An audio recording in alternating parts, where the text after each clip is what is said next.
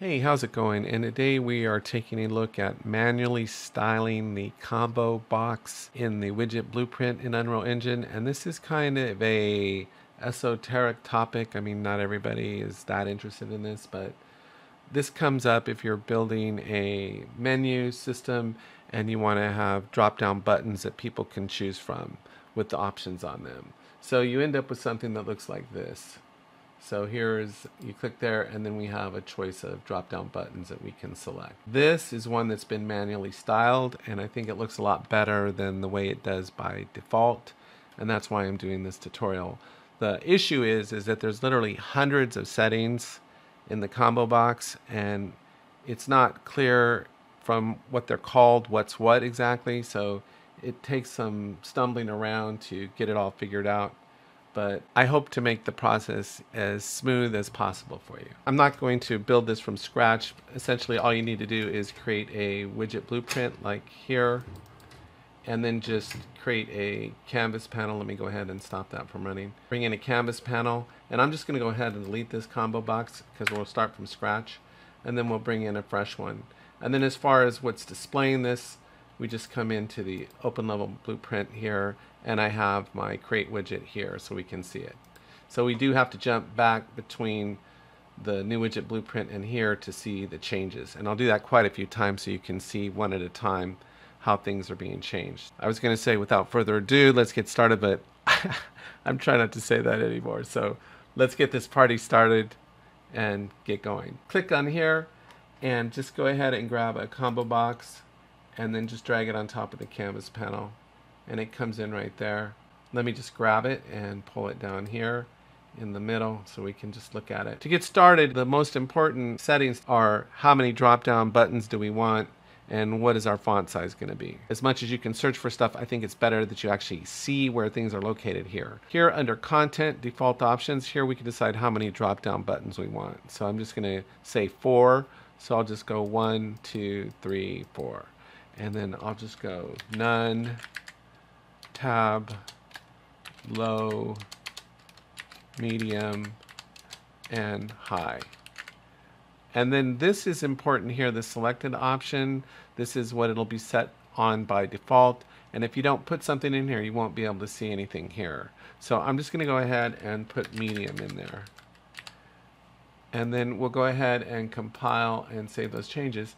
And you can see, we can see the text, it's not filling the space. So we need a bigger space. So what we're going to do is just come up here, make sure this is selected, and go size to content. And now we can see our button. And you can see how bland and generic it is. So that's what we're trying to change. So the first thing you might want to adjust is the font size. The font size might be okay by default, but you might want to change it. And that's a separate main category here. So if we collapse these, you'll see there's font right there, and here we can just change our font size. So let's say we'll just make it 25, and for every change, of course, we've got to compile and save, and there is our font. So that takes care of that. Now there's two aspects to this. There are the settings here for this top portion, and then there's the drop down buttons, and those are two separate categories of settings, really. There's not that many that they share in common. I think hover is one setting that they share, but there are two separate sections that we have to go to. So we're going to focus on just adjusting this first. And the first thing I'd like to do is I'd like to change the color of the font, and then I'd like to get rid of this button background here.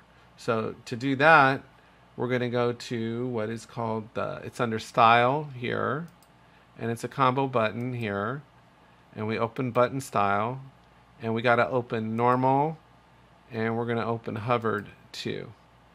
Those two kind of go together at the same time. What I can do here for this background is just on the alpha channel here, under normal button style here, we're just going to put 0 and get rid of it. And this will be a lot better. Now when we hover our mouse, it's going to be the same thing all over again, so we don't want that either. So here on the tint, we're just going to 0 that out too. So when we hover over it, we don't have this distracting color. So I'm going to compile and save those changes there. And then the last thing that we'll do before we see what this looks like is we might want to change the font color. Actually, I would probably leave it black, but I'm going to just change the color just so you can see where we change the color. And what's kind of confusing about this is that's its own category too, and that's specifically called foreground color. So if we come down here, right here, it's its own category right under font. So you see there's font and foreground color. This is what will change the color here on this top button here. So all I want to do is, you can pick any color you want. I'm just going to change it to this orange color. And then we'll go OK. And so in just those few settings, we've gotten rid of the background and we changed our font color, we've changed our size. So let's compile and save that and go take a look at how it looks. So that looks good. If I hit the drop down button though, you see we've got the same problem. We want to clear out the background here, we want to change the font color, we want to move the padding over, and so those are all settings that we're going to change and adjust right now. So let me go ahead and stop the simulation. And for this, we're going to go into Style, and here we are looking for our custom button style here. And this is the part that's not intuitive. So there is this one setting here called Menu Border Brush, and this is what controls the background. So what we have to do here is on our tint, we're just going to drop the alpha down to 0, and that should clear out the background on our buttons. But let's just go and see if that's what does that. Just doing that will make the menu look better. So if we come back in here and I hit, see how we don't have the background anymore and how much better that looks? Yeah, so just doing that, but that's called Menu Border Brush. Now we want to scoot this over, and the setting for that is called Menu Border Padding. And so that's in the same general area where we were. It's right underneath this. And here we want to probably come in on the left side and maybe by 40, right there. And if we stop the simulation and compile and save and come in and hit play, look here, it's looking a lot better. Now the only thing that we might want to do is get rid of this blue highlight there and change the font color if we wanted to. But you might want to have two separate font colors here, just to draw the distinction between what you're on and what the choices are. But I'm just going to change them just to show you how you can change those colors.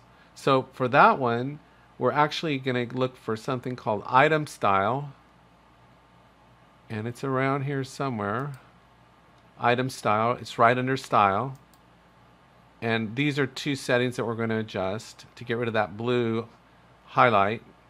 But there's one down here called Text Color right here, and then we'll just change that to orange like that, and that'll change all the color on our fonts on the drop down buttons.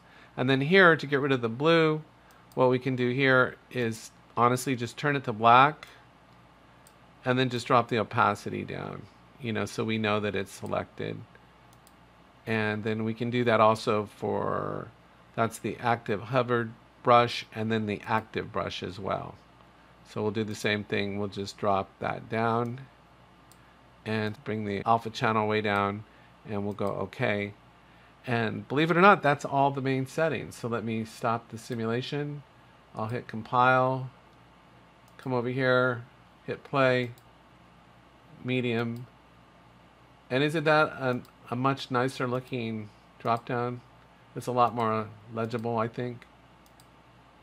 And of course you could change these colors if you want them to pop a little bit more. Like if you, that has to do really with the background you're against. So let me come out of the game here just to show you. If I go Control L and just darken the scene and I hit play, see how well it pops from the screen.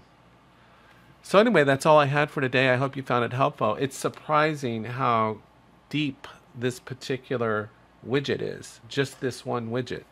But with a little knowledge of what the key settings are, you can really make it look professional. So anyway, take care, have a great day, and I'll talk to you next time.